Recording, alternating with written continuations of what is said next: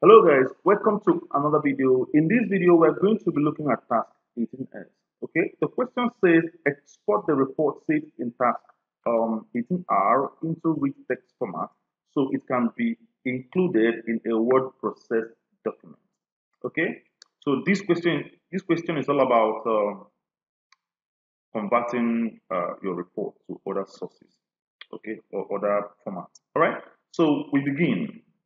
So what I'm going to do here is to go to my report, which I've already created in task 18R. Right click on it, go to export from the menu, okay, and then of course Word RTF file. Okay, before I go on, I want to tell us a little bit about Excel. So in case you want to convert a file to your report to CSV, first of all, you export it to Excel, and then from Excel, you can now save it in CSV format. Okay, because sometimes questions can come in that form. So we have the PDF, of course. This one is straightforward and access, and then the text file also. So if you export your file in text file, it's going to lose all its formatting. Okay, so of course the rest, these ones are for web. Okay, so our interest here is Word RTF, so I'm going to click on that.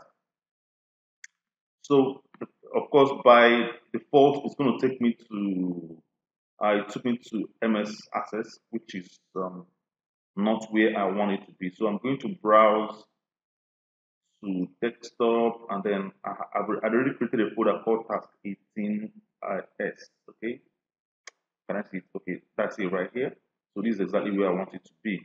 Okay, so and what I'm going to do, I'm going to change the name of this to task to reflect task 18S. Okay, and make sure that you save the type is in RTF. Okay, good, save. Okay, so I'm going to check this because I want the file to open when I finish, when I'm done with this export. Okay, so I'll check this and then hit that. So the file is supposed to open automatically immediately it's done, and which is the file here. Okay, so this is how you can export file your reports to RTF format. Okay, so it will be able to be edited in Word processor. All right, so that is it for that. So if you have any question, any addition, or any suggestion, please you can leave your comment down below. Okay, thank you so much for watching. I will see you guys in the next video.